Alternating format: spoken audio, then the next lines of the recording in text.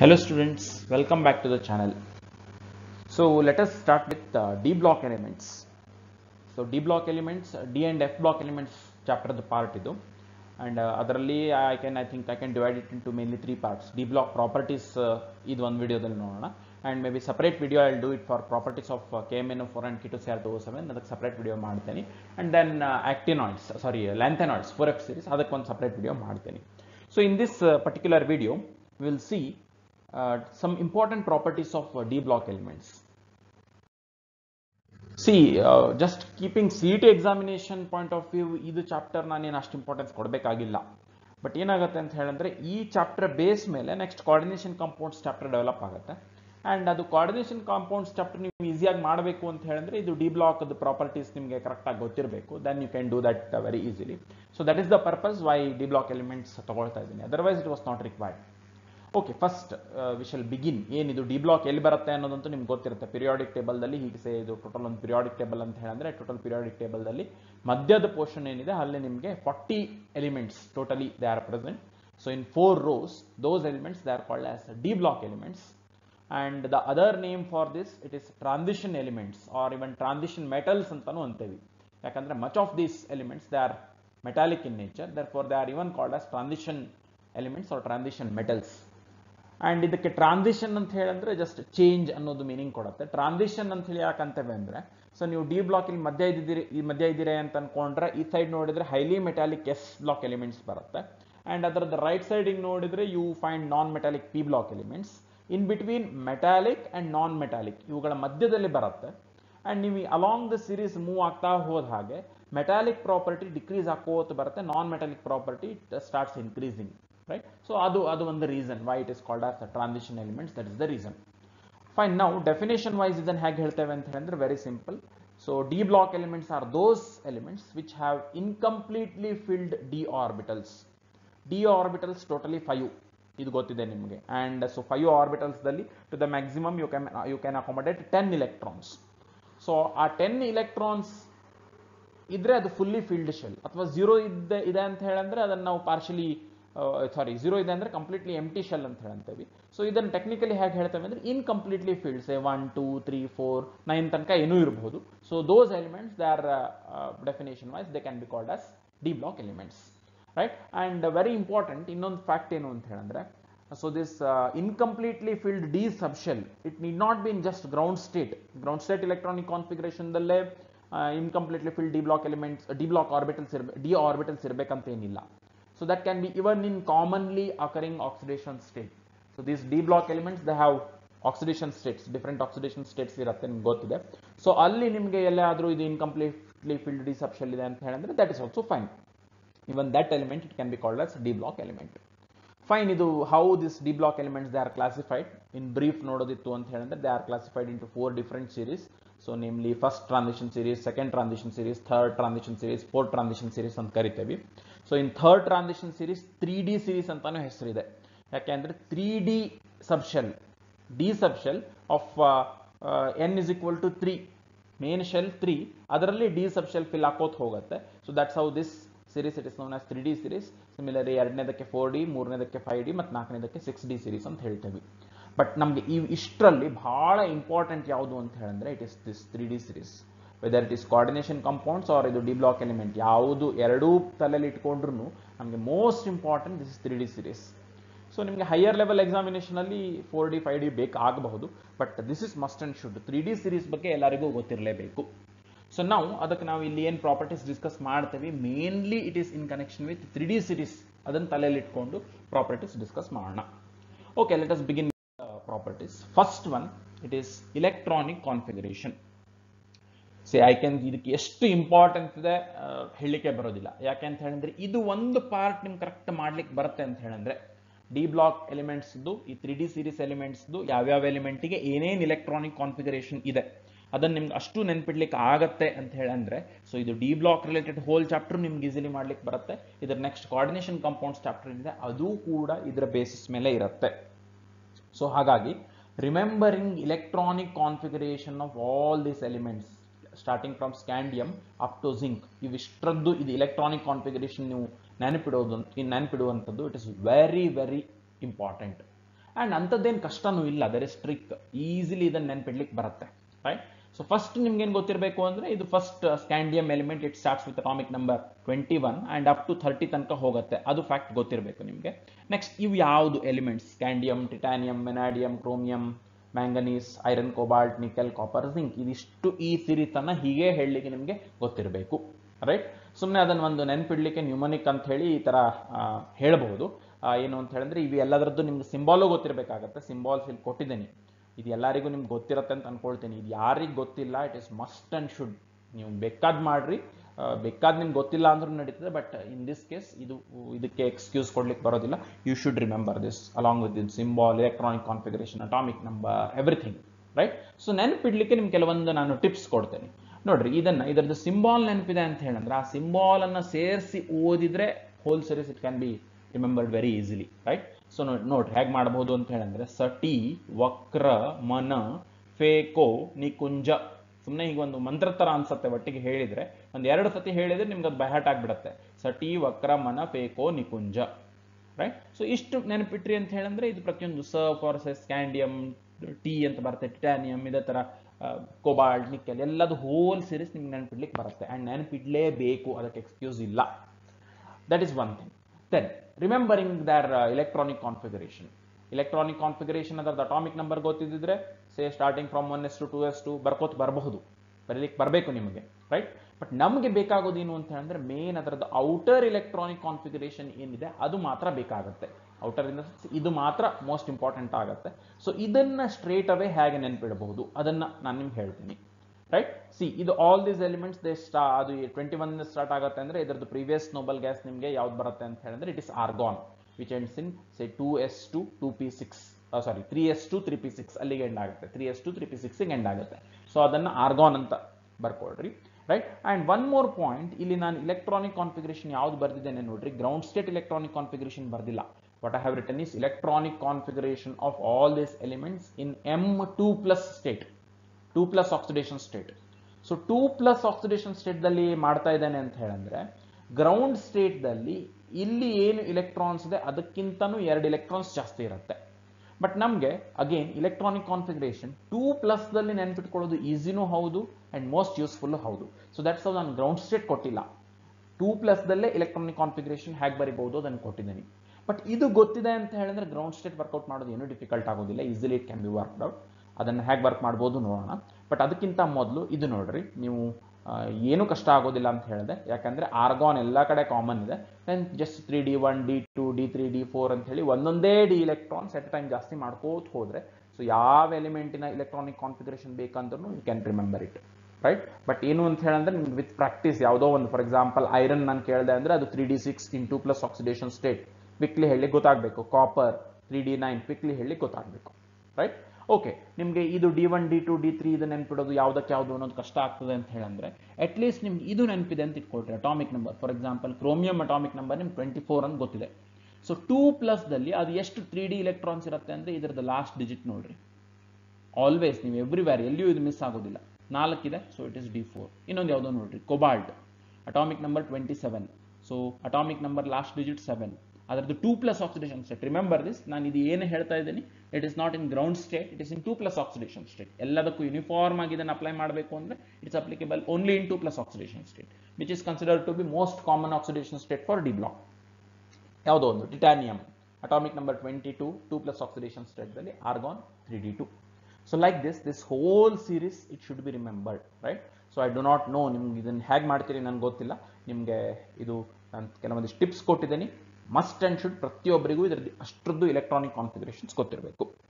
Fine, that is electronic configuration in 2+ oxidation state. ನಾವು ground state ಬೇಕಾಯಿತು ಅಂದ್ರೆ from 2+ ಗೊತ್ತಿದೆ ಅಂತ ಹೇಳಿದ್ರೆ ಗ್ರೌಂಡ್ ಸ್ಟೇಟ್ ಹೇಗೆ ಮಾಡಬಹುದು ನೋಡ್ರಿ.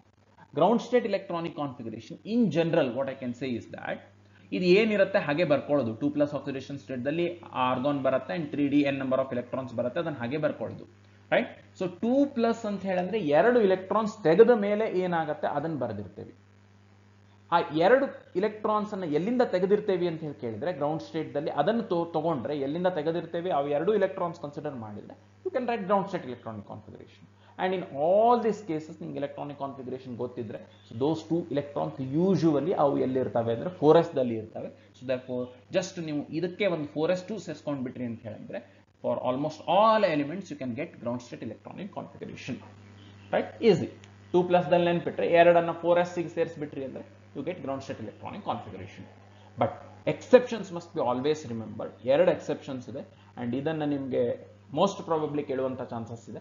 ಯಾವ್ದು ಎರಡು ಎಕ್ಸೆಪ್ಷನ್ಸ್ ನೋಡ್ರಿ, ಒಂದು ಕಾಪರ್, ಇನ್ನೊಂದು ಕ್ರೋಮಿಯಂ, ರೈಟ್? ಸೊ ನಿಮ್ ಇದೇ ಲಾಜಿಕ್ ಪ್ರಕಾರ ಹೋದ್ರೆ ಕಾಪರ್ ಎಲೆಕ್ಟ್ರಾನಿಕ್ ಕಾನ್ಫಿಗರೇಷನ್ ಏನಾಗಬೇಕಾಗಿತ್ತು, ಇಲ್ಲಿ 2+ ಇದೆ ಅಂತ ಹೇಳಂದ್ರೆ ಸೊ 3d9 ಆಗ್ತಿತ್ತು ಅಂಡ್ ಇಲ್ಲಿ 4s2 ಅಂತ ಆಗ್ಬೇಕಾಗಿತ್ತು. ಬಟ್ ಇಲ್ಲಿ ಸ್ವಲ್ಪ ಬೇರೆ ಇದೆ, 3d10 4s1 ಆಗಿದೆ. ನಿಮ್ಗೆಲ್ಲರಿಗೂ ಗೊತ್ತಿರುತ್ತೆ ಅಂತ ಅನ್ಕೊಳ್ತೇನೆ exceptions chromium and copper ಅವುಗಳದ್ದು electronic configuration, right? So ಇದಕ್ಕೆ ರೀಸನ್ ಏನು ಅಂತ ಹೇಳಿದ್ರೆ ಆ ಒಂದು ಇಲೆಕ್ಟ್ರಾನ್ ಇಲ್ಲಿಂದ ಇಲ್ಲಿಗೆ ಜಂಪ್ ಆಗಿ 3d10 ಮಾಡಿಬಿಡತ್ತೆ ಈ ಸಬ್ಶೆಲ್ ಅನ್ನು. ಸೊ ಇದು fully filled subshell, exactly half filled subshell and fully empty subshell, ಅವು ಮೂರರ ಜೊತೆಗೆ ಎಕ್ಸ್ಚೇಂಜ್ ಎನರ್ಜಿ ಅಸೋಸಿಯೇಟ್ ಆಗಿರುತ್ತೆ. Because of that exchange energy this fully filled, ಅದು p6 ಆಗಿರಲಿ d10 ಆಗಿರಲಿ ಯಾವುದೇ ಇರಲಿ, ಅದು ಸಬ್ಶೆಲ್ ಫುಲ್ಲಿ ಫಿಲ್ ಆಗಿದೆ ಅಂತ ಹೇಳಿದ್ರೆ ಸ್ವಲ್ಪ ಎಕ್ಸ್ಟ್ರಾ ಸ್ಟೆಬಿಲಿಟಿ ಇರುತ್ತೆ. ಸಿಮಿಲರ್ಲಿ ಎಕ್ಸಾಕ್ಟ್ಲಿ ಹಾಫ್ ಫಿಲ್ಡ್ ಇದ್ರೂ ಅದೇ ತರದ ಎಕ್ಸ್ಚೇಂಜ್ ಎನರ್ಜಿ ಬರುತ್ತೆ.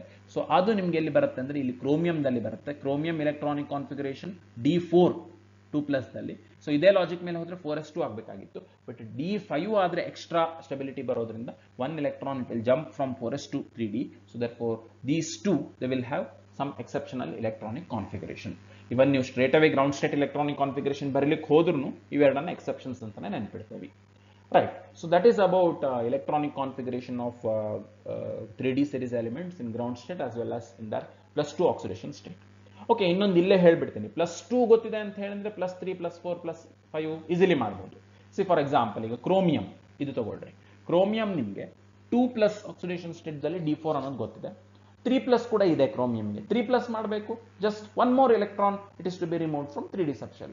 ಸೊ ಅಲ್ಲಿಗೆ ಏನಾಯ್ತು, 2+ ದಲ್ಲಿ d4 ಇದೆ ಅಂತ ಹೇಳಿದ್ರೆ 3+ ದಲ್ಲಿ it will be obviously 3d3. ಇನ್ನೊಂದು ಯಾವುದು, ಫಾರ್ ಎಕ್ಸಾಂಪಲ್ ಐರನ್ನಿಗೂ ಕೂಡ ಇನ್ನೊಂದು ಮೋಸ್ಟ್ 2+ ಬಿಟ್ರೆ ಕಾಮನ್ ಆಕ್ಸಿಡೇಷನ್ ಸ್ಟೇಟ್ 3+. ಸೊ 3+ ಬೇಕು ಅಂದ್ರೆ ಇದು 2+ ದಲ್ಲಿ d6 ಇದೆ, ಇನ್ನು ಒಂದು ತೆಗೆದು ಬಿಟ್ರೆ 3+ ಆಗುತ್ತೆ. So that will be 3d5 ಆಗಿಬಿಡುತ್ತೆ. ಸೊ 2+ ನೆನಪಿದೆ ಅಂತ ಹೇಳಿದ್ರೆ ಗ್ರೌಂಡ್ ಸ್ಟೇಟು ವರ್ಕೌಟ್ ಮಾಡ್ಕೊಳ್ಬಹುದು. And if higher oxidation state ಬೇಕು ಅಂತ ಹೇಳಿದ್ರೆ ಎಷ್ಟು ಜಾಸ್ತಿ ಎಲೆಕ್ಟ್ರಾನ್ಸ್ ತೆಗಿಬೇಕು ಅದನ್ನು ವರ್ಕೌಟ್ ಮಾಡ್ಕೊಂಡು straight away even you can remove, even you can write electronic configuration for other oxidation states. Fine, that is about one important aspect of 3d series elements, electronic configuration. Okay, next briefly we shall look at other properties. In bhala detail agi beda, brief agi quickly ಬೇರೆ properties ಏನು ಬರುತ್ತೆ ಅದನ್ನ ನೋಡ್ಬಿಡೋಣ. First atomic size, right? So along the period, ಇದು ಒಂದು periodic property ನಿಮ್ಗೆ ಗೊತ್ತಿದೆ. Along the period in general we say that atomic size it decreases, that is general trend. So here also that is there general trend ಇದೆ, but ಸ್ವಲ್ಪ ಬೇರೆ ತರ follow ಆಗುತ್ತೆ. So ಏನಾಗುತ್ತೆ ನೋಡ್ರಿ, ಸ್ಕ್ಯಾಂಡಿಯಂ ಟು ಕ್ರೋಮಿಯಂ ಹೆಚ್ಚು ಕಡಿಮೆ ಮಧ್ಯದವರೆಗೆ, ಫಸ್ಟ್ 4 ಎಲಿಮೆಂಟ್ಸ್ ಏನಿದಾವೆ ಅಲ್ಲಿವರೆಗೆ ನಿಮಗೆ you can find decrease. Then chromium to copper, chromium onwards up to copper ಅಂಥ ಡಿಕ್ರೀಸ್ ಬರೋದಿಲ್ಲ. ಡಿಕ್ರೀಸ್ ಬಂದ್ರೂ it will be very slight, 1 picometer difference ಬರಬಹುದು. Almost practically you can say that chromium to copper it remains same, right? While chromium ತನಕ decrease ಹಾಕೋತ್ ಬರುತ್ತೆ ಅಂದ್ರೆ manganese ಇಂದ ನಿಮ್ copper ತನಕ ಆಲ್ಮೋಸ್ಟ್ ಸೇಮ್ ಉಳಿಯುತ್ತೆ. ಅಂಡ್ ಲಾಸ್ಟ್ಲಿ ಕಾಪರ್ ದಿಂದ ಜಿಂಕ್ ಆದಾಗ ಸ್ವಲ್ಪ ಜಾಸ್ತಿ ಆಗುತ್ತೆ, ಒಂದು 2-3 picometer ಜಾಸ್ತಿ ಆಗುತ್ತೆ ಅಂತ ಅನ್ಕೊಳ್ತೇನೆ, right? This is the variation of atomic size along 3d series. Course it can be, ಅದಕ್ಕೆ ರೀಸನ್ಸ್ ಇದೆ. Scandium to chromium it is general trend, ಅದಕ್ಕೆ ಇನ್ಕ್ರೀಸ್ ಇನ್ ನ್ಯೂಕ್ಲಿಯರ್ ಚಾರ್ಜ್, ಯಾಕಂದ್ರೆ ಇದು 21 ಇರುತ್ತೆ, ನೆಕ್ಸ್ಟ್ 22 ಆಗುತ್ತೆ, ಆ ತರ ಆಗ್ತಾ ಹೋಗುತ್ತೆ. ಅದಕ್ಕೆ increase in nuclear charge general aspect, ಅದಕ್ಕೆ ಡಿಕ್ರೀಸ್ ಆಗುತ್ತೆ ಅಂತ ಹೇಳ್ತೇವೆ. ಬಟ್ ಇಲ್ಲಿಯೂ ಇರುತ್ತೆ, ಕ್ರೋಮಿಯಂ ಟು ಕಾಪರ್ ಹೋದಾಗಲೂ ನಿಮ್ಗೆ ಏನಾಗುತ್ತೆ ಅಂದ್ರೆ ಇನ್ಕ್ರೀಸ್ ಇನ್ ನ್ಯೂಕ್ಲಿಯರ್ ಚಾರ್ಜ್ ಇರುತ್ತೆ. ಬಟ್ ಅದೇನಾಗುತ್ತೆ, that will be cancelled due to screening effect of 3d electrons. So ಇದು ಸ್ಕ್ರೀನಿಂಗ್ ಇಫೆಕ್ಟ್ ಅಂದ್ರೆ ಏನು, ನಾನು ಮುಂದೆ ಅದನ್ನ ಲ್ಯಾಂಥನೈಡ್ ಕಾಂಟ್ರಾಕ್ಷನ್ ಹೇಳಬೇಕಾದ್ರೆ ಸ್ವಲ್ಪ ಡೀಟೇಲ್ ಆಗಿ ಹೇಳ್ತೀನಿ. ಸೊ ಇದು ಕ್ರೋಮಿಯಂ ಟು ಕಾಪರ್, ಇಲ್ಲಿಯೂ ಕೂಡ size this one atomic charge ಜಾಸ್ತಿ ಆಗತ್ತೆ, but because of which size ಅಷ್ಟು ಡಿಕ್ರೀಸ್ ಆಗೋದಿಲ್ಲ. ರೀಸನ್ ಏನು ಅಂತ ಹೇಳಿದ್ರೆ ಒಂದು ಕಡೆ ಆ ಅಟಾಮಿಕ್ ಚಾರ್ಜ್ ಜಾಸ್ತಿ ಆಗಿ ಸೈಜ್ ಡಿಕ್ರೀಸ್ ಮಾಡೋ ಟೆಂಡೆನ್ಸಿ ತೋರಿಸುತ್ತೆ, ಇನ್ನೊಂದು ಕಡೆಗೆ 3d ಇಲೆಕ್ಟ್ರಾನ್ಸ್ ಫಿಲ್ ಹಾಕೋತ್ ಬಂದಿರೋದ್ರಿಂದ ಅವು ಸ್ಕ್ರೀನಿಂಗ್ ಎಫೆಕ್ಟ್ ಕಾಸ್ ಮಾಡ್ತವೆ, which will not allow the size to increase. ಒಂದಕ್ಕೊಂದು ಮ್ಯಾಚ್ ಆಗುತ್ತೆ, size almost practically it remains same. Next copper to zinc it is increase in size, ಅದಕ್ಕೆ ಬೇರೆ ರೀಸನ್ಸ್ ಬೇರೆ ತರ ಎಕ್ಸ್ಪ್ಲೈನ್ ಮಾಡ್ಬೋದು. ಒಂದು ಸಿಂಪಲ್ ವೇ ಏನಂದ್ರೆ completely filled D orbit D subshell ಇರುತ್ತೆ, so that there will be lot of repulsion among D electrons, ಅದಕ್ಕೆ zinc size ಜಾಸ್ತಿ ಆಗುತ್ತೆ ಅಂತ ಜನರಲಿ ಒಂದು ರೀಸನ್ ಕೊಡ್ತೇವೆ. Right, that is about atomic size variation. Next very important thing, oxidation states. See, very important and very special feature of this d block elements is this variable oxidation states. Usually ನೀವು s block elements ತಗೊಂಡ್ರಿ ಅಂತ ಹೇಳಿದ್ರೆ ಅದಕ್ಕೆ compare ಮಾಡಿದ್ರೆ ಇದು special feature. C S block element ಯಾವುದೋ ಒಂದು ತಗೊಳ್ತೀರಿ, for example ಒಂದು ಸೋಡಿಯಂ ತಗೊಳ್ತೀರಿ ಅಂತ ಇಟ್ಕೊಳ್ರಿ, ಅದಕ್ಕೆ ಒಂದೇ ಪಾಸಿಬಲ್ ಆಕ್ಸಿಡೇಷನ್ ಸ್ಟೇಟ್ +1. ಇನ್ನೊಂದು ಯಾವುದೋ ತಗೊಳ್ತೀರಿ, for example S block element ನೀವು ಮ್ಯಾಗ್ನೀಷಿಯಂ ತಗೊಳ್ತೀರಿ ಅಂತ ಇಟ್ಕೊಳ್ರಿ, ಅದಕ್ಕೆ ಒಂದೇ possible oxidation state 2+. Right, but ಇಲ್ಲಿ ಹಾಗಾಗೋದಿಲ್ಲ. ಅಲ್ಲಿ ಮ್ಯಾಗ್ನೀಷಿಯಂ 2+ ಒಂದೇ ತೋರಿಸುತ್ತೆ, 1+ ಬೇಕಂದ್ರೆ ತೋರಿಸೋದಿಲ್ಲ. ಸೋಡಿಯಂ ಪ್ಲಸ್ ಒಂದೇ ತೋರಿಸುತ್ತೆ, ಸೋಡಿಯಂ 2+ ಬೇಕಂದ್ರೆ ತೋರಿಸೋದಿಲ್ಲ. ಬಟ್ ಇಲ್ಲಿ ಬಂದ್ರಿ ಅಂತ ಹೇಳಿದ್ರೆ ಒಂದೇ ಎಲಿಮೆಂಟ್ ತಗೊಂಡ್ರೆ so it can show variety of oxidation States and that is known as variable oxidation States. And ಅದಕ್ಕೆ ರೀಸನ್ ಹಿಂದೆ ಎಸ್ ಬ್ಲಾಕ್ದಲ್ಲಿ ಆ ತರ ಆಗೋದಿಲ್ಲ, ಇಲ್ಲಿ ಯಾಕೆ ಹಾಗಾಗತ್ತೆ ಅಂತ ಹೇಳಿದ್ರೆ ಅಗೇನ್ n-1 ಡಿ ಸಬ್ಶೆಲ್. ಇದನ್ನ n-1 ಯಾಕಂತೇವೆ ಅಂದ್ರೆ ಈಗ 3D ಸೀರೀಸ್ ತಗೊಂಡ್ರೆ 3D ಆದ್ಮೇಲೆ ಇಲ್ಲಿ 4s ಅಂತ ಇರುತ್ತೆ. ಸೊ ಮ್ಯಾಕ್ಸಿಮಮ್ ವ್ಯಾಲ್ಯೂ ಏನಿರುತ್ತೆ ಅದನ್ನ n ಅಂತ ಕರೆದಿರ್ತೇವೆ. So for this will be 3D, this will be 4s. Right, so ಈ n-d ಒಂದಿಷ್ಟು ಎಲೆಕ್ಟ್ರಾನ್ಸ್ ಇರ್ತವೆ, ns ಒಂದಿಷ್ಟು ಎಲೆಕ್ಟ್ರಾನ್ಸ್ ಇರ್ತವೆ, ಅಥವಾ 4s ಒಂದಿಷ್ಟು ಎಲೆಕ್ಟ್ರಾನ್ಸ್ ಇರ್ತವೆ, 3D ಒಂದಿಷ್ಟು ಎಲೆಕ್ಟ್ರಾನ್ಸ್ ಇರ್ತವೆ. Energy difference between these two, ಇವೆರಡರಲ್ಲಿ ಏನ್ ಎಲೆಕ್ಟ್ರಾನ್ಸ್ ಇರ್ತವೆ ಅವುಗಳ ನಡುವೆ ಎನರ್ಜಿ ಡಿಫರೆನ್ಸ್ ಅಂತದ್ದು ದೊಡ್ಡದು ಇರೋದಿಲ್ಲ. ಸೊ ದೇರ್ ಫೋರ್ ಇಲೆಕ್ಟ್ರಾನ್ಸ್ ಅನ್ನು ನೀವು ಇಲ್ಲಿಂದ ತೆಗಿಲಿಕ್ಕೆ ಬರುತ್ತೆ ಅಂತ ಹೇಳಿದ್ರೆ obviously you can remove electrons from here also. So ಅದಕ್ಕೆ ಇಲ್ಲಿಂದ ತೆಗೆದಾಗ ಒಂದು ಪರ್ಟಿಕ್ಯುಲರ್ ಆಕ್ಸಿಡೇಷನ್ ಸ್ಟೇಟ್ ಬರುತ್ತೆ. ಯೂಶುವಲಿ 2+ ಬರುವಂತದ್ದು ಇಲ್ಲಿಂದ ಎಲೆಕ್ಟ್ರಾನ್ಸ್ ತೆಗೆದಾಗ ನೀವು ಆಮೇಲೆ ಸಬ್ಸಿಕ್ವೆಂಟ್ಲಿ ಇಲ್ಲಿಂದ ಎಷ್ಟು ಎಲೆಕ್ಟ್ರಾನ್ ತಕ್ಕೋತ ಹೋಗ್ತೀರಿ ಅದರ ಮೇಲೆ +3, +4, +5, so many different oxidation states they are possible, right?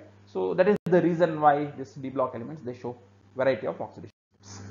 Okay, next about this oxidation state, some important points they must be kept in mind. Questions ಇದಕ್ಕೆ related straight away ಬರಬಹುದು. ಸೊ ಕಾಮನ್ ಆಕ್ಸಿಡೇಷನ್ ಸ್ಟೇಟ್ ಎಲ್ಲ elements ತೋರಿಸುವಂತದ್ದು it is +2. ಇದಕ್ಕೆ exception ಯಾವುದು ಅಂತ ಹೇಳಿದ್ರೆ scandium. ಯಾಕಂದ್ರೆ scandium 2+ ತೋರಿಸೋದಿಲ್ಲ. Scandium it readily goes to 3+ oxidation state. ನೋಡ್ರಿ, ಯಾಕೆ ನೀವು ಗೆಸ್ ಮಾಡಬಹುದು, ಇಲೆಕ್ಟ್ರಾನಿಕ್ ಕಾನ್ಫಿಗರೇಷನ್ ಗೊತ್ತಿದ್ರೆ ಎಲ್ಲದೂ ಮಾಡ್ಲಿಕ್ಕೆ ಬರುತ್ತೆ ಅನ್ನೋದು ಅದಕ್ಕೆ. ಸ್ಕ್ಯಾಂಡಿಯಂ 2+ ದಲ್ಲಿ ಎಕ್ಸಿಸ್ಟ್ ಆಗತ್ತೆ ಅಂತ ಇಟ್ಕೊಳ್ರಿ, ಆಯ್ತು ಅಂತ ಹೇಳಿದ್ರೆ so that will be D1 ಆಗುತ್ತೆ. ಸ್ಕ್ಯಾಂಡಿಯಂ 21 ಇರೋದ್ರಿಂದ 4s2 ಎಲೆಕ್ಟ್ರಾನ್ ಹೋಯ್ತು ಅಂತ ಹೇಳಿದ್ರೆ ಈಗ ಇದು ಒಂದು ಎಲೆಕ್ಟ್ರಾನ್ ತೆಗೆದ್ರಿ ನೀವು, D0 ಆಗಿಬಿಡುತ್ತೆ. D0 ಆಯ್ತು ಅಂದ್ರೆ completely empty subshell which is stable. Therefore because of this reason scandium ಏನ್ ಮಾಡುತ್ತೆ ಅಂತ ಹೇಳಿದ್ರೆ 2 ಎಲೆಕ್ಟ್ರಾನ್ ಜೊತೆಗೆ 3ನೇ ಎಲೆಕ್ಟ್ರಾನ್ ಅನ್ನು ರೆಡಿಲಿ ಕಳ್ಕೊಂಡ್ಬಿಡುತ್ತೆ. ಅದಕ್ಕೆ ಅದು 2+ ದಲ್ಲಿ ಸ್ಟೇಬಲ್ ಇರೋದಿಲ್ಲ, ವಿಲ್ ಬಿ 3+ ದಲ್ಲಿ ಮೋರ್ ಸ್ಟೇಬಲ್ ಇರುತ್ತೆ and readily it goes to 3+. Right, but ಉಳಿದಿದ್ದೆಲ್ಲ elements they can show this +2 oxidation state ತೋರಿಸುತ್ತೆ. Next, highest oxidation state shown by any 3D series element. Remember, ಇದು ನಾನು 3D series ದಲ್ಲಿ ಮಾತ್ರ ಮಾತಾಡ್ತಿರೋದು. Right, so 3D series ದಲ್ಲಿ highest oxidation state it can be shown by Mn. So Mn D5 and 4s2 ಅಂತ ಆಗುತ್ತೆ. ಅವಷ್ಟು 7 electrons ಕೂಡ ತೆಗಿಬಹುದು. ತೆಗೆದ್ರಿ ಅಂತ ಹೇಳಿದ್ರೆ oxidation state will go to Mn+7. One example for such compound is KMnO4, potassium permanganate. Course ಇದರ reaction ಬಗ್ಗೆ ಉಳಿದಿದ್ದ properties ಬಗ್ಗೆ ನೋಡಬೇಕು. Mn oxidation state in this case it is 7+ or +7. That is the highest for any 3D series element. Alright, next some other points. See, higher oxidation state ಮತ್ತು lower oxidation state ಎರಡು possible ಇರೋದ್ರಿಂದ ಈಗ Mn example ತಗೊಂಡ್ರೆ MnCl2 consider ಮಾಡಿರಿ. MnCl2 consider ಮಾಡಿದ್ರಿ ಅಂತ ಹೇಳಿದ್ರೆ Mn oxidation state ನಿಮ್ಗೆ ಇದು ಕ್ಯಾಲ್ಕುಲೇಷನ್ ಮಾಡೋದು ಗೊತ್ತಿದೆ ಅಂತ ಅನ್ಕೊಳ್ತೇನೆ ನಾನು. ರೆಡಾಕ್ಸ್ ಚಾಪ್ಟರ್ ಇದೆ ನಿಮಗೆ ಫಸ್ಟ್ ಇಯರ್ ದಲ್ಲಿ ಸ್ಟಡಿ ಮಾಡಿರ್ತೀರಿ, ಅದರಲ್ಲಿ ಇವೆಲ್ಲ ಬಂದಿರುತ್ತೆ ಆಕ್ಸಿಡೇಷನ್ ಸ್ಟೇಟ್ ಕ್ಯಾಲ್ಕುಲೇಟ್ ಮಾಡುವಂತದ್ದು. So MnCl2 oxidation state it should be 2+. and MnCl4 it should be 4+. Right, ಏನಾಗುತ್ತೆ ಅಂತ ಹೇಳಿದ್ರೆ ಅಯಾನಿಕ್ ಕಂಪೌಂಡ್ಸ್ ಫಾರ್ಮೇಷನ್ ಆಗುತ್ತೆ ಅಥವಾ ಇದರದ್ದು ಬಿಹೇವಿಯರ್ ಅಯಾನಿಕ್ ಇರುತ್ತೆ, provided this metal ion it is in lower oxidation state. Mn2+ ಸ್ವಲ್ಪ ಕಡಿಮೆ ಆಕ್ಸಿಡೇಷನ್ ಸ್ಟೇಟ್, ಅದು 4+ ಕಂಪೇರ್ ಮಾಡಿದ್ರೆ. ಸೊ ಇಲ್ಲಿ ನಿಮ್ಗೆ ಅಯಾನಿಕ್ ಕ್ಯಾರೆಕ್ಟರ್ ಜಾಸ್ತಿ ಬರುತ್ತೆ. ಅಫ್ಕೋರ್ಸ್ ಇದಕ್ಕೆ ಮತ್ತೆ ನೀವು ಇದನ್ನು ಎಕ್ಸ್ಪ್ಲೇನ್ ಮಾಡ್ಬೇಕು ಯಾಕೆ ಅಯಾನಿಕ್ ಆಗುತ್ತೆ ಅಂತ ಹೇಳಿದ್ರೆ ಫಜಾನ್ಸ್ ರೂಲ್ ಅಂತ ಹೇಳಿ ಕೆಮಿಕಲ್ ಬಾಂಡಿಂಗ್ ದಲ್ಲಿ ಫಸ್ಟ್ ಇಯರ್ ದಲ್ಲಿ ಕಲ್ತಿರ್ತೀರಿ, ಅದು ಗೊತ್ತಿದ್ರೆ ಅದರ ಪ್ರಕಾರ ಇದನ್ನು ಹೇಳ್ಬಹುದು ಇದು ಯಾಕೆ ಅಯಾನಿಕ್ ಆಗುತ್ತೆ ಅನ್ನೋದನ್ನ. ಸೊ ಇಲ್ಲಿ ಹೈಯರ್ ಆಕ್ಸಿಡೇಷನ್ ಸ್ಟೇಟ್ ಇದ್ದಾಗ ಅದು ಕೋವೆಲೆಂಟ್ ಕ್ಯಾರೆಕ್ಟರ್ ತೋರಿಸುತ್ತೆ. ಸೊ ದೇರ್ ಫೋರ್ ನಿಮಗೆ ಹೈಯರ್ ಆಕ್ಸಿಡೇಷನ್ ಸ್ಟೇಟ್ ದಲ್ಲಿ ಇದ್ರೆ such compounds they behave as covalent compounds. Lower oxidation state ದಲ್ಲಿ ಇದೆ ಅಂತ ಹೇಳಿದ್ರೆ such compounds they start behaving as ionic compounds. Fine, next for copper it can show plus oxidation state, Cu plus ತೋರಿಸ್ತದೆ, right. But ಇದು ನೋಡ್ರಿ ಯಾವ compound ಅಲ್ಲಿ ತೋರಿಸ್ತದೆ ಅಂತ ಹೇಳಿದ್ರೆ ಎಲ್ಲಿಯೋ ಒಂದು ಕ್ವಶನ್ ಡೈರೆಕ್ಟ್ಲಿ ಕೇಳಿದ್ದಾರೆ. In this compound CuI, copper iodide, ಈ ಕಂಪೌಂಡ್ ಅಲ್ಲಿ copper it is in +1 oxidation state, right. So ಎಲ್ಲಾ ಕಂಪೌಂಡ್ ಎಲ್ಲಾ ಅಯಾನ್ಸ್ ಜೊತೆ ಇದು ಕಾಪರ್ +1 ಆಕ್ಸಿಡೇಷನ್ ಸ್ಟೇಟ್ ತೋರಿಸೋದಿಲ್ಲ. ಒಂದು example this copper iodide wear copper oxidation state is plus. C ಇದು plus definitely ನಾವು ಅನ್ಕೊಳ್ಬಹುದು. ಏನಾಗುತ್ತೆ Cu1+ ಆಕ್ಸಿಡೇಷನ್ ಸ್ಟೇಟ್ ದಲ್ಲಿ, ಸೊ ಅದ್ರದ್ದು ಇಲೆಕ್ಟ್ರಾನಿಕ್ ಕಾನ್ಫಿಗರೇಷನ್ ನೀವು ಬರೆದು ನೋಡಿದ್ರಿ ಅಂತ ಹೇಳಿದ್ರೆ ಇಟ್ ಶುಡ್ ಬಿ 3d10 ಆಗಬೇಕು, ರೈಟ್. ಸೊ 3d10 ಆಯ್ತು ಅಂತ ಹೇಳಿದ್ರೆ ಫುಲ್ಲಿ ಫಿಲ್ಡ್ ಸಬ್ಶೆಲ್ ಇದೆ, ಅದು ಸ್ಟೇಬಲ್ ಆಗಬೇಕು ಅಂತ ಅನ್ಸುತ್ತೆ. And this is fact, reality ಹೌದು. ಬಟ್ ಯಾವಾಗ ಅಂದ್ರೆ copper plus it is more stable in gas face. But ನಿಮ್ಗೆ Cu+ when it comes to water ಎಕ್ವೇಸ್ solution ದಲ್ಲಿ ಅದು ಪ್ಲಸ್ ಆಗಿ ಉಳಿಯೋದಿಲ್ಲ. It undergoes A redox reaction called as a disproportionation reaction. So disproportionation reaction ಅಂತ ಹೇಳಿದ್ರೆ simultaneously ಒಂದೇ species oxidise ಆಗುತ್ತೆ, reduce ಆಗುತ್ತೆ. So ಎರಡು ಕಾಪರ್ ಪ್ಲಸ್ ತಗೊಂಡ್ರೆ ಒಂದು ಕಾಪರ್ ಪ್ಲಸ್ ಇನ್ನೊಂದು ಕಾಪರ್ ಪ್ಲಸ್ಗೆ ಇಲೆಕ್ಟ್ರಾನ್ ಬಿಟ್ಕೊಡುತ್ತೆ. ಸೊ ಯಾವುದು ಬಿಟ್ಟು ಕೊಟ್ಟಿರುತ್ತೆ electron, that becomes Cu2+. Cu+ ಇತ್ತು, ಒಂದು ಎಲೆಕ್ಟ್ರಾನ್ ಮತ್ತು ಕಳ್ಕೊಳ್ಳುತ್ತೆ, Cu2+ ಆಗುತ್ತೆ. ಇನ್ನೊಂದೇನಾಗುತ್ತೆ, ಒಂದರಿಂದ ಎಲೆಕ್ಟ್ರಾನ್ ಅನ್ನು ತಗೊಂಡಿರುತ್ತಲ್ಲ ಅದು ಪ್ಲಸ್ ಇದ್ದಿದ್ದು ಅದಕ್ಕೆ ಎಲೆಕ್ಟ್ರಾನ್ ಸಿಕ್ಕಿದ ಮೇಲೆ that will be reduce to copper, elementary copper. So therefore copper 2+ ಅದು ನಿಮಗೆ ಎಕ್ವೇಸ್ ಸೊಲ್ಯೂಷನ್ ದಲ್ಲಿ ಸ್ಟೇಬಲ್ ಇರೋದಿಲ್ಲ, ಯಾಕಂದ್ರೆ it can be readily taken to this form. Cu2+ ತಗೊಂಡು ಹೋದ್ರೆ ಅದಕ್ಕೆ ಮತ್ತೆ ಬೇರೆ ರೀಸನ್ ಇದೆ, ಹೈಡ್ರೇಷನ್ ಎನರ್ಜಿಯಿಂದ ಇದು ನಿಮಗೆ ಈಸಿಲಿ ಈ ಪ್ರೊಸೆಸ್ ಆಗತ್ತೆ ಅಂತ ರೀಸನ್ ಬರುತ್ತೆ.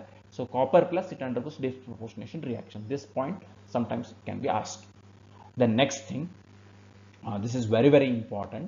So if this transition metal compounds, if they are present in highest oxidation state, highest ಅಥವಾ higher oxidation state ದಲ್ಲಿ ಇದೆ ಅಂತ ಹೇಳಿದ್ರೆ, so they can act as oxidizing agents.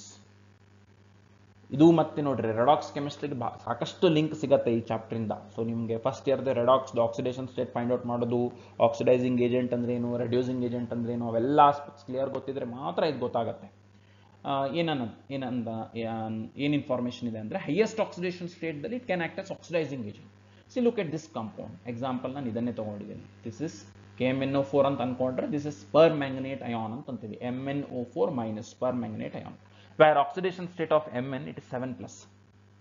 Now see ಇದು ಏನ್ ಮಾಡಬಹುದು ಅಂತ ಹೇಳಿದ್ರೆ 7+ ದಲ್ಲಿ ಇರೋದ್ರಿಂದ this Mn it can accept electrons from some other species. ಇದು ಯಾವ್ದಾದ್ರು ಬೇರೆ ಸ್ಪೀಶೀಸ್ ಜೊತೆ ರಿಯಾಕ್ಟ್ ಆಯ್ತು ಅಂತ ಹೇಳಿದ್ರೆ ಬೇರೆ ಸ್ಪೀಶೀಸ್ ಇಂದ, ಬೇರೆ ಯಾವ್ದೋ ಒಂದು ಸ್ಪೀಶೀಸ್ ಇಂದ ಇಲೆಕ್ಟ್ರಾನ್ಸ್ Mn ಗೆ ಬರುತ್ತೆ, ಇಲೆಕ್ಟ್ರಾನ್ಸ್ ಇದು ತಗೊಳುತ್ತೆ.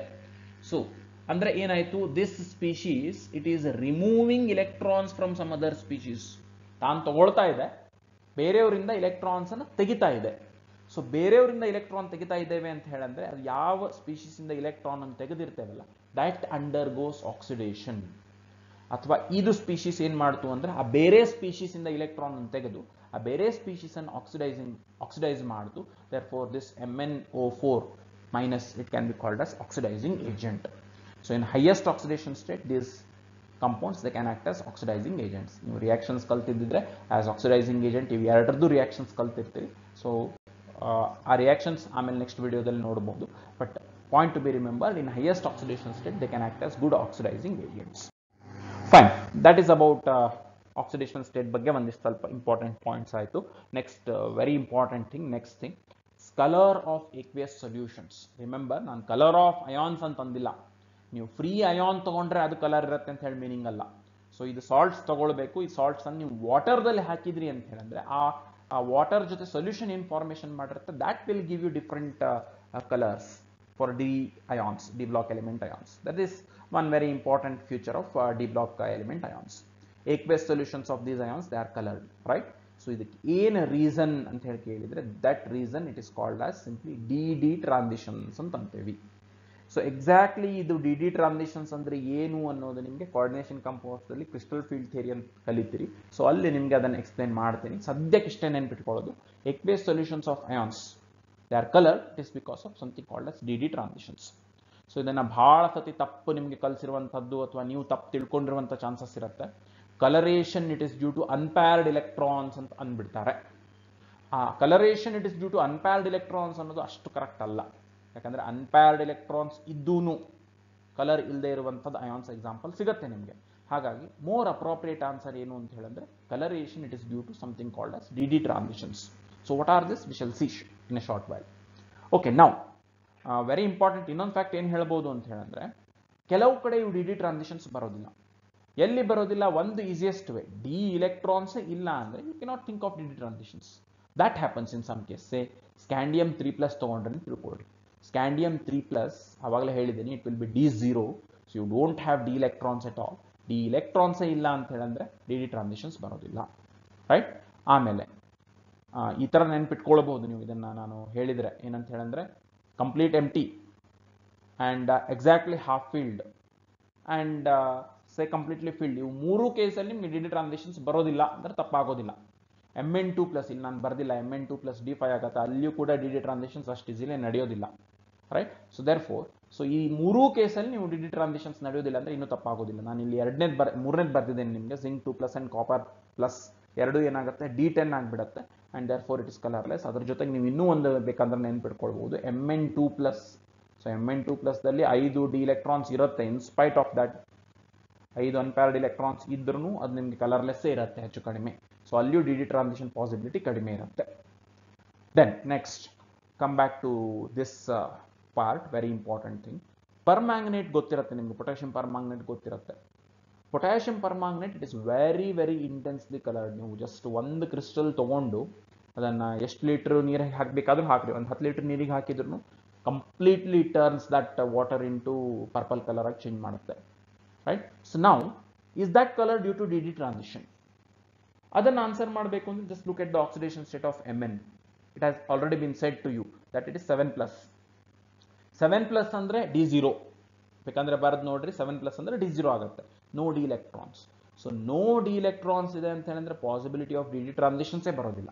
ಇದು ಕಲರ್ಲೆಸ್ ಆಗಬೇಕಾಗಿತ್ತು, but this is highly intensely coloured. Similarly this one dichromate ion, ಇದು ಕೂಡ ನಿಮ್ಗೆ ಆರೆಂಜ್ ಯೆಲ್ಲೋಯಿಶ್ ಕಲರ್ ಇರುತ್ತೆ. And in both the cases ಇಲ್ಲಿಯೂ ಕೂಡ CR oxidation state is 6+. CR oxidation state ನಿಮ್ಗೆ ಕ್ಯಾಲ್ಕುಲೇಟ್ ಮಾಡಿ ನೋಡ್ರಿ, ಅದು ನಿಮ್ಗೆ ಗೊತ್ತಿರಬೇಕು ಹೇಗೆ ಆಕ್ಸಿಡೇಷನ್ ಸ್ಟೇಟ್ ಕ್ಯಾಲ್ಕುಲೇಟ್ ಮಾಡೋದು ಅನ್ನೋದು. It should be 6+. ಇಲ್ಲಿಯೂ ಕೂಡ ಡಿ ಎಲೆಕ್ಟ್ರಾನ್ಸ್ ಇರೋದಿಲ್ಲ. In both these cases you don't have the possibility, D ಎಲೆಕ್ಟ್ರಾನ್ಸೇ ಇಲ್ಲ, DD ಟ್ರಾನ್ಸಿಷನ್ಸ್ ಬರ್ಲಿಕ್ಕೆ ಚಾನ್ಸೇ ಇಲ್ಲ. But still they are colour. It is due to something called as ligand to metal charge transfer. In short it is called as LMCT ಅಂತ ಕರಿತೇವೆ. CT stands for charge transfer. ಆಮೇಲೆ LM ಅಂತ ಹೇಳಿದ್ರೆ ligand to metal ಅಂತ ಹೇಳಿ. ಇದನ್ನ ಯಾಕೆ ಹೀಗೆ ಬರ್ತೇವೆ ಅಂದ್ರೆ ಇನ್ನೊಂದಿದೆ MLCT ಅಂತಿದೆ, ಅದು metal to ligand ಅಂತ. ಬಟ್ ಇದರಲ್ಲಿ ಇದು LMCT, ligand to metal charge transfer. Recently JE 15 ಅಲ್ಲಿ ಸ್ಟ್ರೇಟ್ ಅವೇ KMnO4 ಅಲ್ಲಿ ಏನು ಕಲರೇಷನ್ ಅದು ಕ್ಯಾನ್ಸರ್ LMCT ಅಂತ ಸ್ಟ್ರೇಟ್ ಅವೇ ಕ್ವಶನ್ ಬಂದಿದೆ.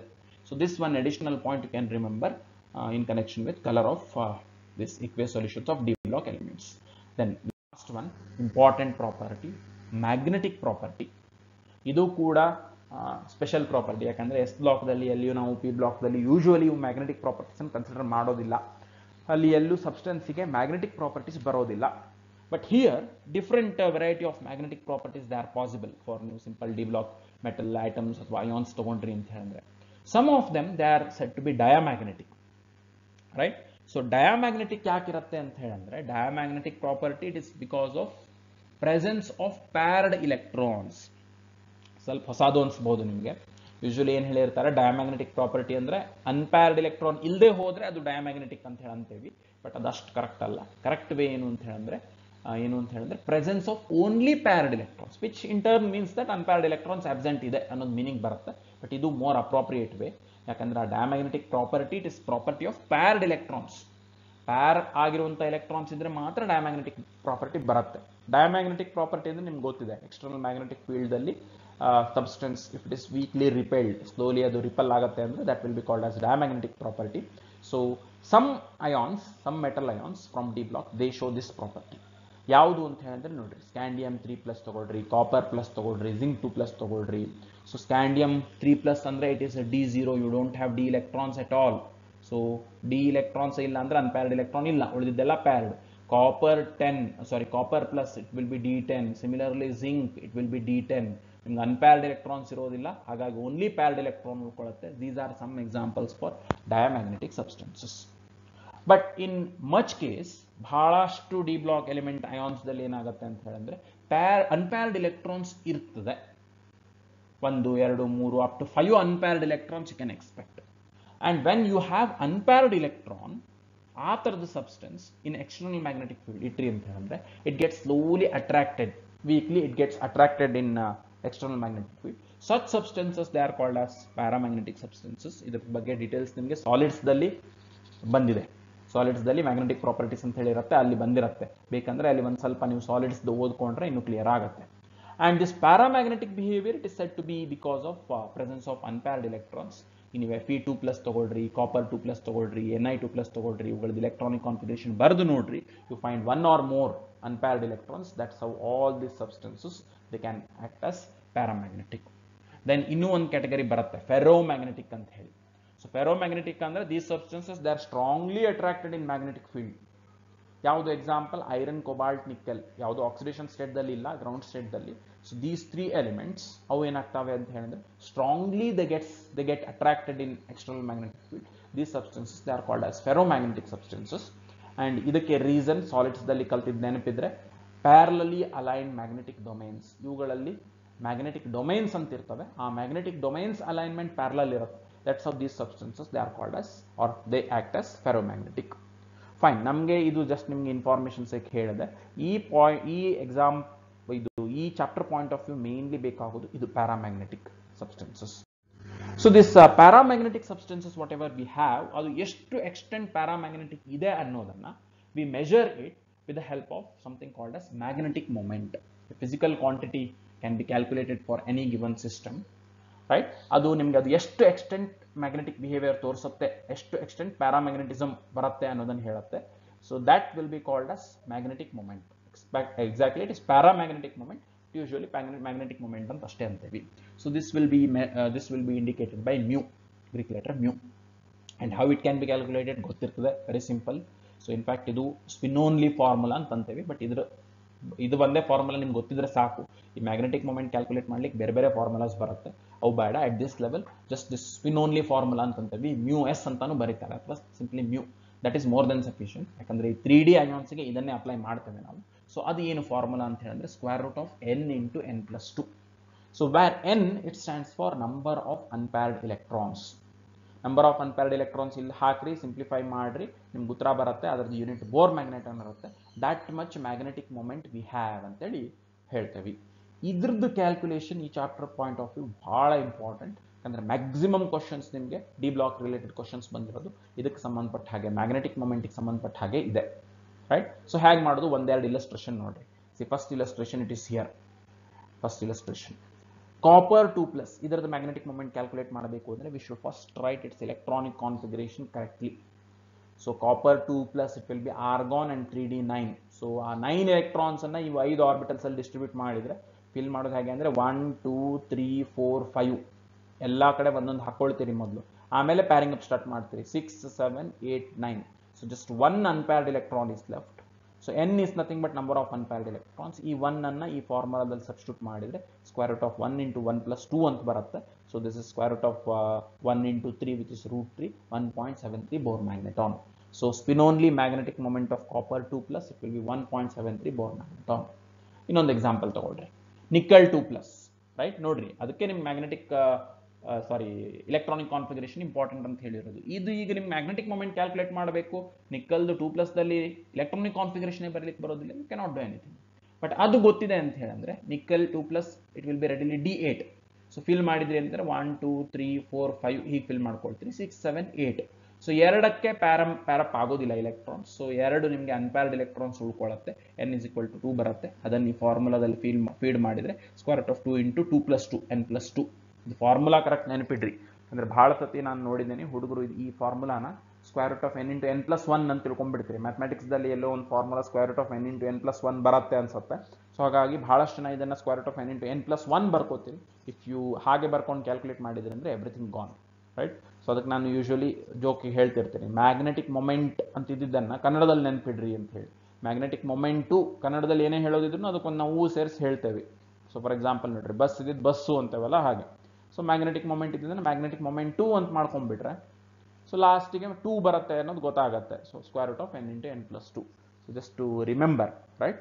ಇಂಪಾರ್ಟೆಂಟ್ ಅಂತ ನೀವು ಕರೆಕ್ಟ್ ಫಾರ್ಮುಲಾ ಯೂಸ್ ಮಾಡೋದು. ಅದನ್ನು ಇಲ್ಲಿ ಅಪ್ಲೈ ಮಾಡಿದ್ರಿ ಅಂತ ಹೇಳಿದ್ರೆ 2 × 4 ಆಗುತ್ತೆ, √8 ಆಗುತ್ತೆ, 2.83 Bohr magneton, magnetic moment of Ni2+. So here I will give you one very important trick. ಅದು ಎಲ್ಲಿ ಯೂಸ್ ಆಗುತ್ತೆ ಅಂದರೆ ಸಮ್ಟೈಮ್ಸ್ ನಿಮ್ಗೆ ಏನು ಮಾಡ್ತಾರೆ, ಇದನ್ನು ಕೊಡ್ತಾರೆ, ಮ್ಯಾಗ್ನೆಟಿಕ್ ಮೊಮೆಂಟ್ ಕೊಡ್ತಾರೆ. ಮ್ಯಾಗ್ನೆಟಿಕ್ ಮೊಮೆಂಟ್ ಕೊಟ್ಟು ಅದರದ್ದು ಆಕ್ಸಿಡೇಷನ್ ಸ್ಟೇಟ್ ಫೈಂಡ್ ಔಟ್ ಮಾಡ್ರಿ, ಇಲೆಕ್ಟ್ರಾನಿಕ್ ಕಾನ್ಫಿಗರೇಷನ್ ಏನಿದೆ ಹೇಳ್ರಿ, ನಂಬರ್ ಆಫ್ ಅನ್ಪೇರ್ಡ್ ಎಲೆಕ್ಟ್ರಾನ್ಸ್ ಏನಿದೆ ಹೇಳ್ರಿ, all those questions they are possible. So ಅವಾಗ ಇದನ್ನ ಈಗ ರಿವರ್ಸ್ ಮಾಡ್ಕೊಂಡು ಏನು ಕ್ಯಾಲ್ಕುಲೇಟ್ ಮಾಡೋದು ಸ್ವಲ್ಪ ಕಷ್ಟ ಆಗ್ತದೆ. ಅದಕ್ಕೆ ಒಂದು ಈಸಿಯೆಸ್ಟ್ ವೇ, ಹೇಗೆ ಕೋರಿಲೇಷನ್ ಬರುತ್ತೆ ಸ್ವಲ್ಪ ನೋಡ್ಕೊಳ್ರಿ. ನಂಬರ್ ಆಫ್ ಅನ್ಪೇರ್ಡ್ ಎಲೆಕ್ಟ್ರಾನ್ಸ್ 1 ಇದ್ದಾಗ ಮ್ಯಾಗ್ನೆಟಿಕ್ ಮೊಮೆಂಟ್ 1.73 ಬರುತ್ತೆ, 2 ಇದ್ದಾಗ 2.83 ಬರುತ್ತೆ, ಹಾಗೆ 3 ಇದ್ದಾಗ 3.87 ಮಾಡಿ ನೋಡ್ರಿ, ರೈಟ್. ಸೊ ಇದು 4 ಇದ್ದಾಗ 4.89 ಬರುತ್ತೆ, 5 ಇದ್ದಾಗ 5.91 ಬರುತ್ತೆ. ಸೊ ಇಲ್ಲಿ ನೋಡ್ರಿ, ಇದು ಈ ಫಸ್ಟ್ ಡಿಜಿಟ್ ಏನಿದೆಯಲ್ಲ magnetic ಮೊಮೆಂಟ್ದು, that itself is corresponding to number of unpaired electrons. So ಇಲ್ಲಿ ಯಾವುದು ನಿಮಗೆ 4.89 ಕೊಟ್ಟರು ಅಂದರೆ ಫಸ್ಟ್ ಡಿಜಿಟ್ 4 ಮ್ಯಾಗ್ನೆಟಿಕ್ ಮೊಮೆಂಟ್ ಅದು, ಅದಕ್ಕೆ ನಿಮಗೆ n it should be 4, first digit 3 ಇದೆ, it should be 3, right. In this way ಇದು ನಿಮ್ಗೆ ಗೊತ್ತಿದೆ ಅಂತ ಹೇಳಿದ್ರೆ ಜಸ್ಟ್ ಮ್ಯಾಗ್ನೆಟಿಕ್ ಮೊಮೆಂಟ್ ನೋಡಿದ ಕೂಡಲೇ n ಎಷ್ಟು ಇದೆ ಕ್ವಿಕ್ಲಿ ಅದನ್ನು ಹೇಳಲಿಕ್ಕೆ ಬರುತ್ತೆ, ರೈಟ್. ಆಮೇಲೆ ಇನ್ನೊಂದಿಲ್ಲಿ ಸ್ವಲ್ಪ ರಿಸ್ಕ್ ಇದೆ. ಸಿ ಇದು ಏನಾಗ್ಬೋದು ಎಕ್ಸ್ಪೆರಿಮೆಂಟಲಿ, ಅದಕ್ಕೆ ಬೇರೆ ರೀಸನ್ನು ಇದೆ, ಆರ್ಬಿಟಲ್ ಕಾಂಟ್ರಿಬ್ಯೂಷನ್ ಬರುತ್ತೆ ಅಂತ ಕೆಲವು ಕೇಸಲ್ಲಿ. ಆವಾಗ ಏನಾಗ್ಬೋದು, ಇದು 6.0 ಅಂತ ಕೊಟ್ಬಿಟ್ರು ಅಂತ ತಿಳ್ಕೊಳ್ರಿ. ಯಾವಾಗಲೂ ಇವು ಟ್ರಿಕ್ಸ್ ಶಾರ್ಟ್ ಕಟ್ಸ್ ಯೂಸ್ ಮಾಡಬೇಕಾದ್ರೆ ಅದರದ್ದು ಅಸೋಸಿಯೇಟೆಡ್ ರಿಸ್ಕ್ಸ್ ಗೊತ್ತಿರಬೇಕು. ಫಾರ್ ಎಕ್ಸಾಂಪಲ್ ನಿಮ್ಗೆ ಇದೇ ಸಿಸ್ಟಮಿಗೆ 5.9 ಕೊಡೋ ಬದಲು ನಿಮಗೆ 6.0 ಕೊಟ್ಟರು ಅಂತ ತಿಳ್ಕೊಳ್ರಿ, ರೈಟ್. ಸೊ 6.0 ಯಾಕೆ ಬಂದಿದೆ ಅಂದರೆ ಅದು ಎಕ್ಸ್ಪೆರಿಮೆಂಟಲ್ ಎರರ್ ಇಂದನೋ ಬೇರೆ ಏನೋ ರೀಸನ್ ಇಂದ 6.0 ಬಂದಿದೆ. ಸೊ ಹಾಗಂತ ಹೇಳಿ 6 ಇದೆ ಅಂತ ಹೇಳಿ first digit you cannot say that 6 unpaired electrons ಅಂತ ಹೇಳಿಕ್ ಬರೋದಿಲ್ಲ. 6 unpaired electrons in D block is impossible, right. ಸ್ವಲ್ಪ ಟ್ರಿಕ್ಸ್ ಯೂಸ್ ಮಾಡಬೇಕಾದ್ರೆ ಕೇರ್ಫುಲ್ ಇರ್ರಿ, but this is one important hint, right. That is about magnetic properties.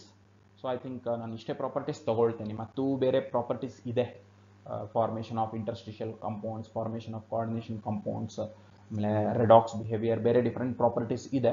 But important ಇರುವಂಥದ್ದು properties ಅಷ್ಟು ತಗೊಂಡಿದ್ದೀನಿ. ನಾವು let us say some questions related to properties, some previous appeared questions. Okay, first question electronic configuration ಮೇಲಿದೆ. The electronic configuration of transition element X in +3 oxidation state is argon 3d5. What is the atomic number? ಏನು ಕೊಟ್ಟಿದ್ದಾರೆ, ಅದರದ್ದು oxidation state 3+ ಇದ್ದಾಗ electronic configuration D5 ಆಗುತ್ತೆ ಅಂತ ಕೊಟ್ಟಿದ್ದಾರೆ. ಹಾಗಿದ್ರೆ ಅದರದ್ದು ಅಟಾಮಿಕ್ ನಂಬರ್ ಏನು ಅಂತ ಕೇಳಿದ್ದಾರೆ. ಎಲೆಕ್ಟ್ರಾನಿಕ್ ಕಾನ್ಫಿಗರೇಷನ್ ಗೊತ್ತಿದೆ, ಸ್ವಲ್ಪ ಕಾಮನ್ ಸೆನ್ಸ್ ಗೊತ್ತಿದೆ, quickly you can do this. But ಇಲ್ಲ ಅಂದ್ರೆ ಹೇಗೆ ಮಾಡ್ಬೋದು ನೋಡ್ರಿ, X 3+ ಇದ್ದಾಗ ದಿಸ್ ಎಲೆಕ್ಟ್ರಾನಿಕ್ ಕಾನ್ಫಿಗರೇಷನ್, ರೈಟ್. ನಮ್ಗೆ ಬೇಕಾಗಿರೋದು X ದ ಅಟಾಮಿಕ್ ನಂಬರ್. ಅದಕ್ಕೆ X ಎಲಿಮೆಂಟ್ ಯಾವ್ದಾಗತ್ತೆ ಅದನ್ನು ಫೈಂಡ್ ಔಟ್ ಮಾಡಿ. ಅದನ್ನ ಮಾಡ್ಲಿಕ್ಕೆ ಏನ್ ಮಾಡ್ಬೋದು ಅಂದ್ರೆ 3+ ಇದ್ದನ್ನ ನೀವು just X ground state electronic configuration ಬೇಕು ಅಂತ ಹೇಳಿ ಅಂದ್ರೆ ಹೇಗೂ ಮಾಡ್ಬೋದು. ಇದನ್ನ ನೀವು ಡೈರೆಕ್ಟ್ಲಿ ಇದನ್ನ ಐಡೆಂಟಿಫೈ ಮಾಡ್ತೀರಿ ಅಂದ್ರೆ ಏನೂ ತಪ್ಪಿಲ್ಲ.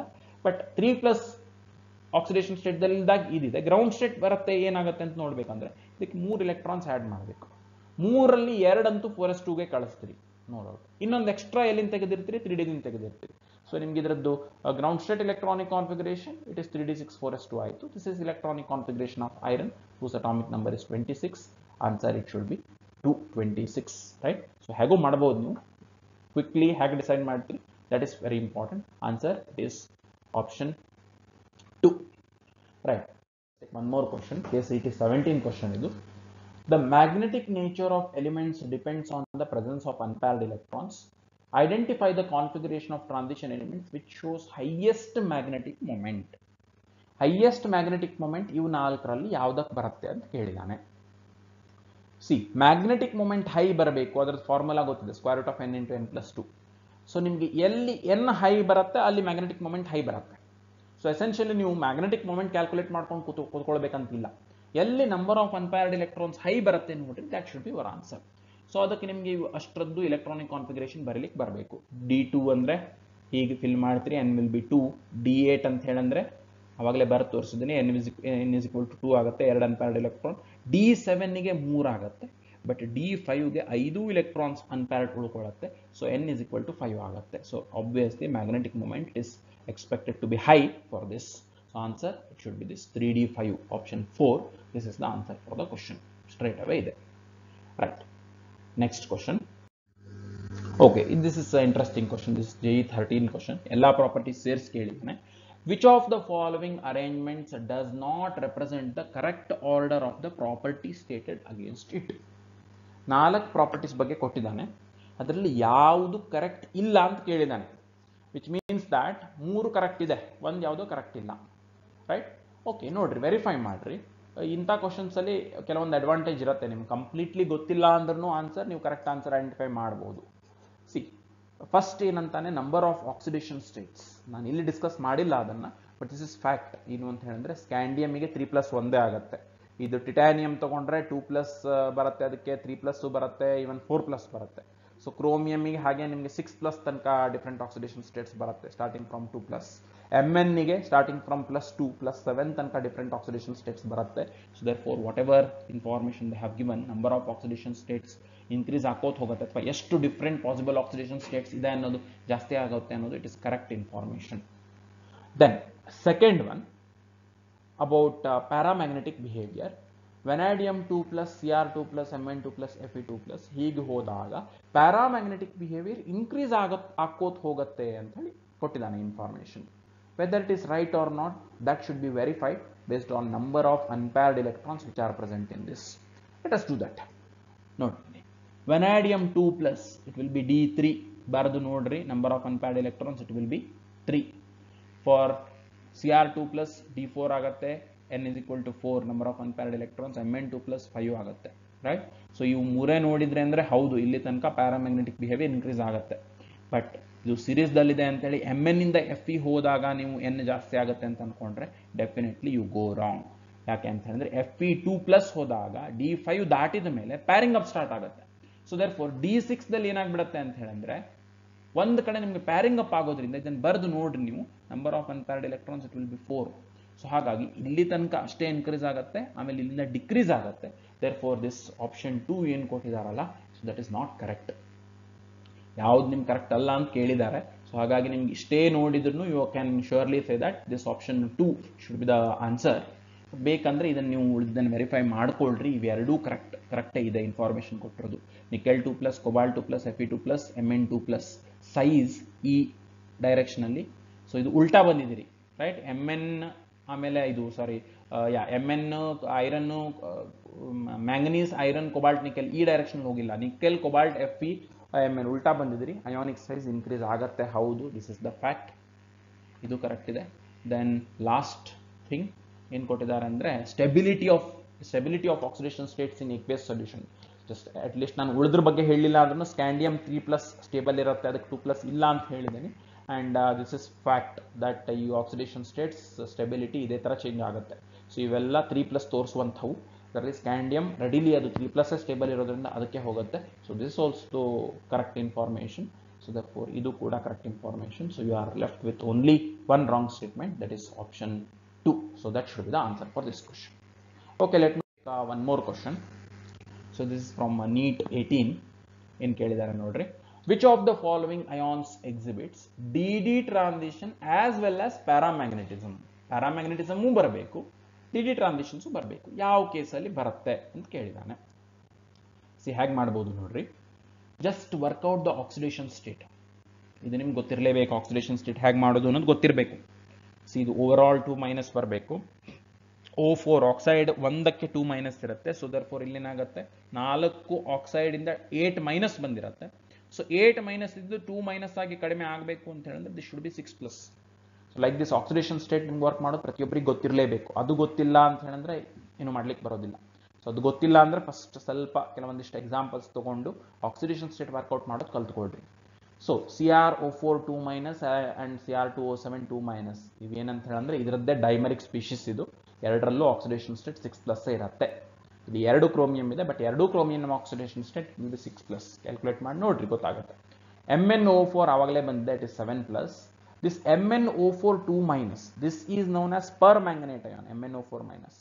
ದಿಸ್ ವಿಲ್ ಬಿ MnO4 2- ಏನಿದೆ that will be simply called as ಮ್ಯಾಂಗನೇಟ್ ion ಅಂತ ಅಂತೀವಿ, ರೈಟ್? ಸೊ ಈ ಮ್ಯಾಂಗನೇಟ್ ಅಯಾನ್ದಲ್ಲಿ ಅದು 6+ ಆಕ್ಸಿಡೇಷನ್ ಸ್ಟೇಟ್ ದಲ್ಲಿ ಇರುತ್ತೆ. ಕ್ಯಾಲ್ಕುಲೇಟ್ ಮಾಡಿ ನೋಡಿದ್ರೆ ಗೊತ್ತಾಗುತ್ತೆ. ಅಂಡ್ 6+ ದಲ್ಲಿದೆ ಅಂತ ಹೇಳಿದ್ರೆ it will have 1 d electron, D1 system ಆಗುತ್ತೆ. ವೆರಾಸ್ all these 3 they will be D0. So D0 ಇದೆ ಅಂತ ಹೇಳಿದ್ರೆ we don't have the possibility of DD transition at all. So DD transition ಏನಾದರೂ ಪಾಸಿಬಲ್ ಇದ್ರೆ D ಎಲೆಕ್ಟ್ರಾನ್ಸ್ ಇರಬೇಕು, that should be here. ಆಮೇಲೆ ಪ್ಯಾರಾಮ್ಯಾಗ್ನೆಟಿಸಮ್ obviously ಬರುತ್ತೆ, ಯಾಕಂದ್ರೆ 1 ಅನ್ಪೇರ್ಡ್ ಎಲೆಕ್ಟ್ರಾನ್ ಇದೆ. ಸೊ ನೀವು ಇಷ್ಟು ಆಕ್ಸಿಡೇಷನ್ ಸ್ಟೇಟ್ ಕರೆಕ್ಟ್ ವರ್ಕೌಟ್ ಮಾಡಿದ್ರಿ ಅಂತ ಹೇಳಿದ್ರೆ you can say that this is the answer for the question. MnO4 2 that is the answer for question. This is neat 18 question.